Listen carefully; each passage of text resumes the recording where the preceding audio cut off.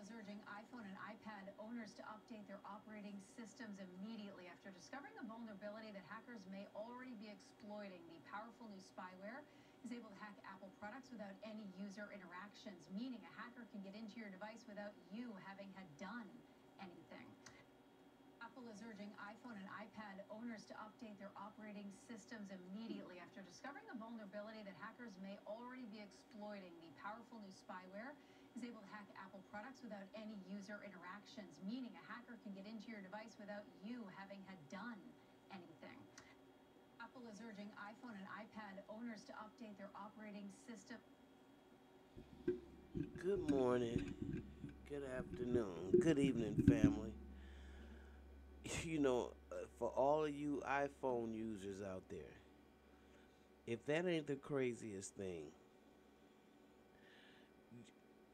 I think that is something that should cause you great concern. That somebody can stand next to you if you haven't updated your software and just download everything you have on your iPhone. So they said several police departments in Massachusetts are sharing a warning for parents about the new Apple software update.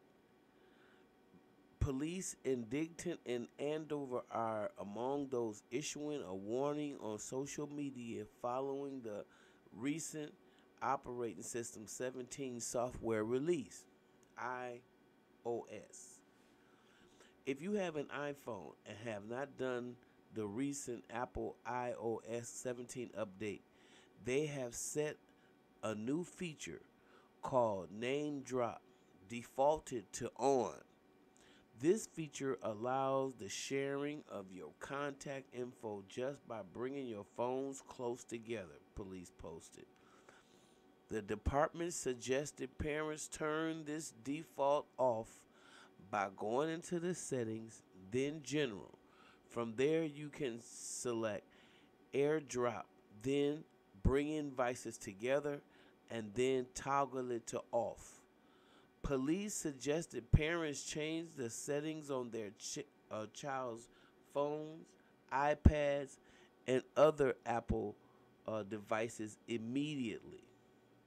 Tech and cybersecurity expert Alan Crowe has told CBS Philadelphia the feature can be especially dangerous for children. If a stranger walks by your child and gets their contact information, they have their email, and we've seen how the bad guys and pedophiles and whatnot really take advantage of the email. Phone number for texting. They really take advantage of that stuff. And God forbid they decide to use the home address or visit or even stalk. That's even deeper. So from a cybersecurity point, this is a major, major red flag. Now, I don't know about y'all. I don't have an iPhone, but for those of y'all who do, let me know if that is a point of contention or concern for you, or if it's all good and all things are, a go, and that's just something that you feel that they just saying. I myself, I personally, I wouldn't trust it. I would be like, let me fix this right away, because I wouldn't want to risk somebody having all of my information. So I don't know. Tell me what you think. Okay, like what you hear, like, subscribe, and share the channel, and I'll see you in the next video. Bye bye.